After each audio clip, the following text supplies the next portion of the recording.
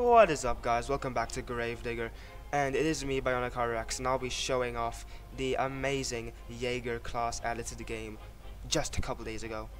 There you go, whatever. But the main part of this class is that it is a trickster class. It has a bunch of insane stuff.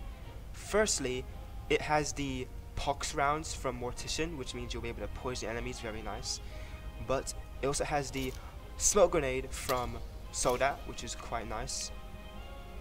And that is very useful for it. Everything works well with this class, but the main thing is your hunter kit. Don't worry about the powder. Oh, let's get out of here. Alright, as I was saying, the main thing is your hunter kit, which is a very useful tool. It's kind of like engineer, whereas you're building, except you're making traps.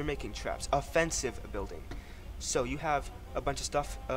With R is to cycle through all the traps, and with Q is to select your cow trip barbed wire sort of thing. Now let me just demonstrate real quick. Supplies, again, same thing, you get it from the crate, you run out. So let's put a basic thing, tin bomb. And then what you want to do, first place the trap. Most of the traps use a tripwire or need to be activated by tripwire. The ones that don't are the lantern lure, the mantrap, and the dynamite stack. So basically, this tin bomb trap is an explosive. It's a bomb. It explodes. It kills. Does fat damage in the vicinity. So basically, don't stand there when it explodes. So it's gonna quickly.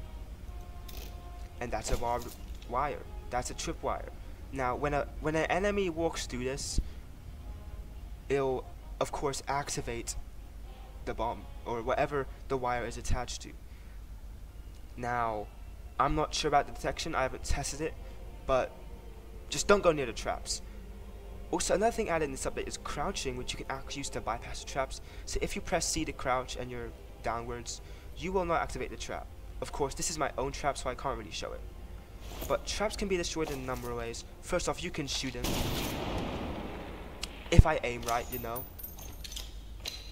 I'm pretty sure you can melee them. Yes, you can melee them. You can also mine them. So mining, melee, and shooting them are all the best ways to get rid of traps. But let's get into more of the detailed traps. You have the, first off, gas shell, which is basically a gas bomb. I'm not going to place this since it's pretty self-explanatory.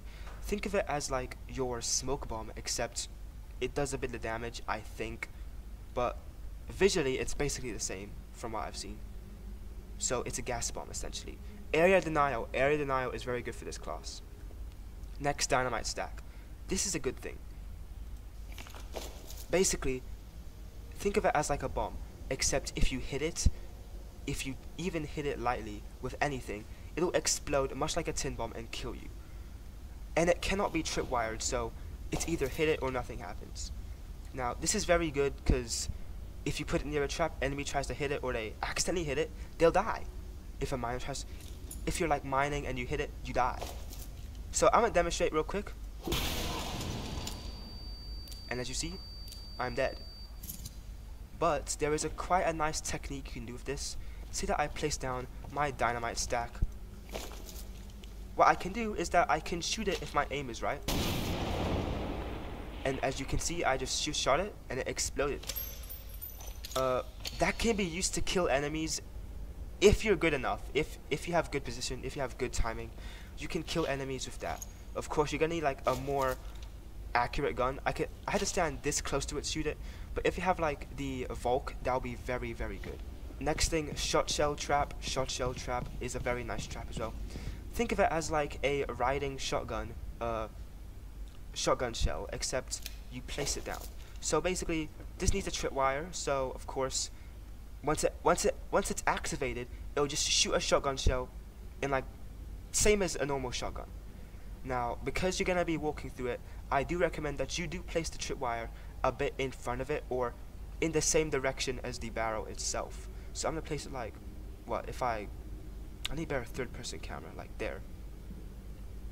Meaning that now when I walk through, of course, a bit lower, or making sure that it actually hits it, then I get my face blown off by this, which I can't demonstrate because I'm not on the enemy team, and I'm too bored to get my ult. But that is the shotshell trap, pretty self-explanatory. Next thing is the lantern lure. this is just a fake lantern essentially. This is great for paranoia. So this is a good case where I use it. Basically, if I'm pinned down, I can place down my lantern there, and it'll produce light for me. And therefore, my enemies will think that I'm still here when I can just run off and go ahead, which is, first off, great for paranoia, and second, it's a nice decoy, and it can make your enemies waste time and just overall mess up their game.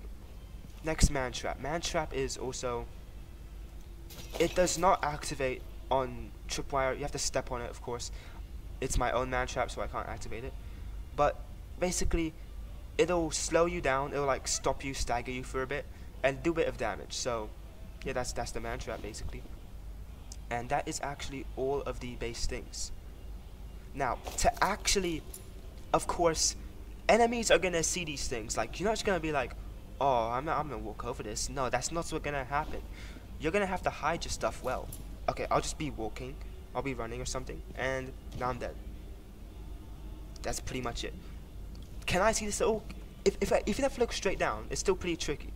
But if I'm looking like upwards, if I'm looking at an enemy and I'm just running, now I'm dead. So watch out for pits now. Even pits, you can't even trust the holes you fall in now, because you're gonna die. Of course, this can work for any bomb.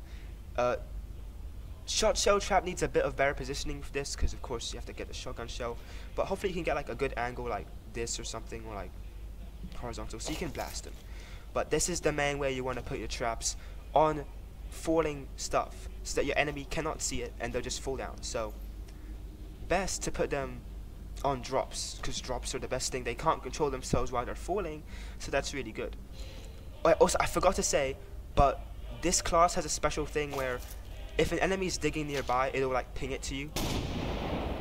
So you'll be able to track enemies as well, which is very nice. Very, very, very nice. There is a good place to put your traps in this part of the game. Well, Last Stand, this is very good in Last Stand. So you can pretty much put a tin bomb like from here to here. And now melees cannot come and get you if you're in the corner. That's very good. Same thing, similarly, get a shot shell trap, place it like this, like that, and now they can't walk through this. You have like a little safe zone where you can sit in, which is good if you don't have a gun. Oh my god, guys, I completely forgot.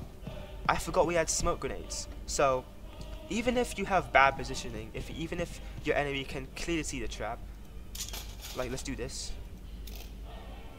Smoke grenade out. Let's just chill this out for now. So now it's properly gassed, and now you're dead. So smoke bomb synergizes insanely well with the traps, because you can't see anything in this. So smoke bomb plus trap is insane. So if you see an enemy push incoming, or like you know someone's coming by, and your trap is, you're not confident in your trapping skills, or you just want to like double down on them, get insane, just make it really hard for them. Throw down your smoke bomb, smoke up the trap, and then they'll die. They can't see it, and it's great. Happy for you.